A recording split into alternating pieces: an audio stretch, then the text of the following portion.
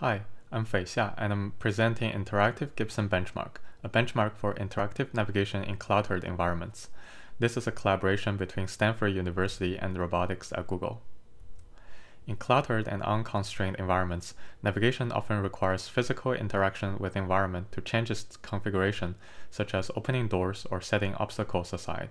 However, most robot navigation solutions avoid all kinds of physical interactions, rendering navigation inefficient and sometimes even impossible.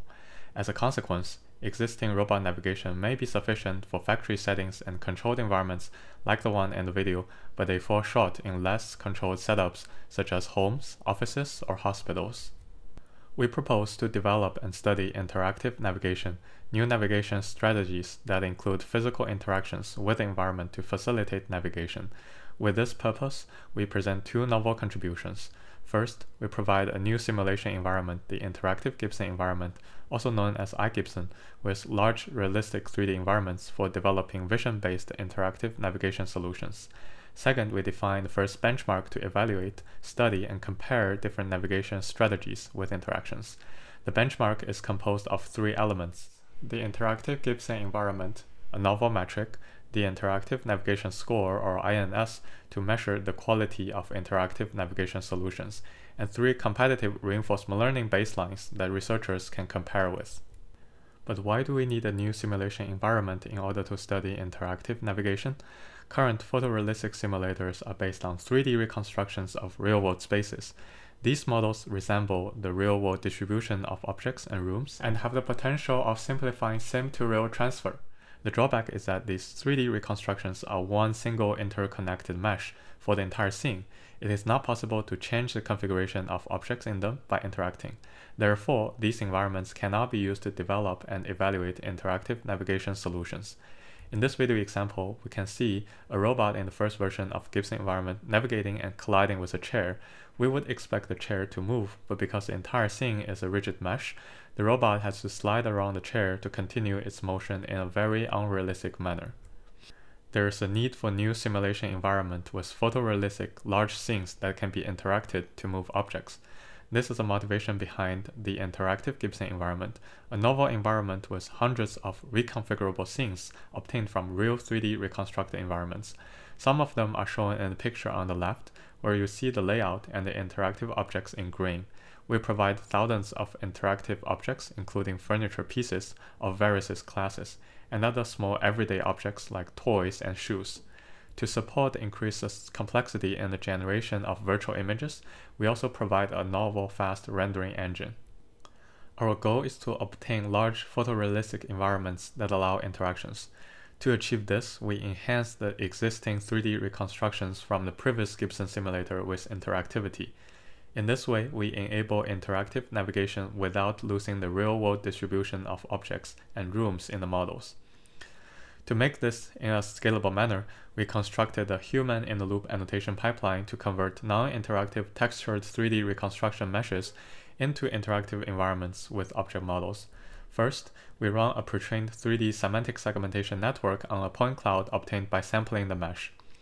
From these semantically segmented point cloud, we extract the instances based on connected components and retrieve object proposals, regions where objects of interest classes are present. In the first round of annotation, we consider objects from the classes of chair, table, desk, couch, and door.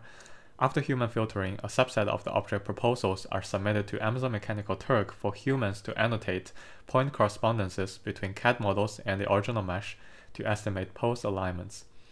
Then we align the CAD model to the mesh, segment out the pieces of original mesh that correspond to the CAD model, and fill holes on the floors and walls left by previous operation.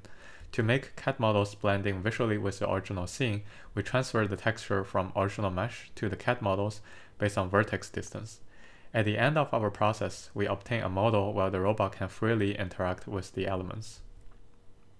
Here's a comparison between the original non-interactive meshes and the interactive models resulting from our annotation pipeline. In the first Gibson environment with non-interactive meshes, the robot will slide to continue navigation. In the iGibson environment, the object reacts to the robot's interaction in a more realistic manner. Additionally, the quality of the model improve as we replace the partial scans with the complete CAD models, at the cost of losing some fine details such as the objects on the table. After processing with our pipeline, we obtain a simulation environment that serves to study interactive navigation. As part of the benchmark, we propose a novel score, the Interactive Navigation Score, to capture the trade-off between executing the shortest path and minimizing effort during navigation.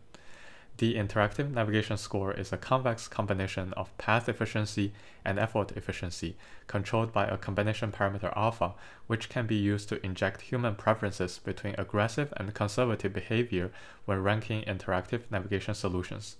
To give an intuition of INS, let's imagine there is a scene with interactive obstacles on the shortest path for a robot.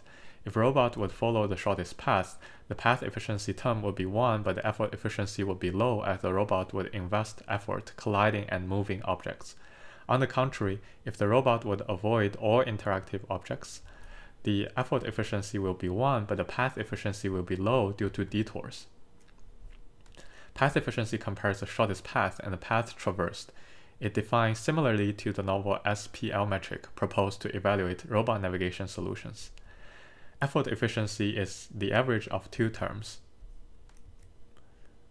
The first term, kinetic disturbance, compares the kinetic energy spent to move the robot itself with the kinetic energy spent in total. The second term, dynamic disturbance, is the ratio between the force on the robot due to gravity and all the forces on the robot, gravity and the active force generated by the motor to move and interact. In our experiments, we find the two disturbances. To facilitate research in our benchmark for this new type of navigation task, we provide several reinforcement learning solutions. They take as input depth and semantic maps and output linear and angular velocity of the robot. We train the policy network with 3 state-of-the-art reinforcement learning algorithms, PPO, SAC, and DDPG. The reward is constructed with 3 terms. The first term, success reward, gives a one-time large reward when the robot arrives at the goal. The second term, the potential reward, encourages the robot to approach the goal, minimizing the geodesic distance. The third term, the interaction penalty, penalizes the robot for colliding with objects. This last term is controlled by a scaling factor k. The larger k is, the more interactions are penalized. Smaller k generate more path-efficient behaviors that interact more, being less effort efficient. We use k to create solutions with different interaction behaviors that we use to rank with our novel interactive navigation score, as we see in the following. We will now present some visualizations of trained policies. The visualizations are top-down views of environments depicting the robot as a red dot, starting in a location indicated in blue and going to a location indicated in yellow. The shortest path, ignoring interactive obstacles, is shown with a blue line. In these top-down videos, we demonstrate the behavior of the robot when interaction penalty is low. The robot exploits interactions with the environment to navigate and takes a path that is close to the shortest path, achieving a high path efficiency but low effort efficiency. On the other hand, if we increase the interaction penalty, the behavior becomes more effort efficient with less interactions, but the robot also follows less optimal navigation paths. On the left, the robot is blocked by a small object at the door and fails to push it and reach the target location. On the right, the robot takes a detour to avoid small objects. These diverse behaviors can be generated and studied because our new environment allows the agent to interact with the environment and change its state while achieving a navigation.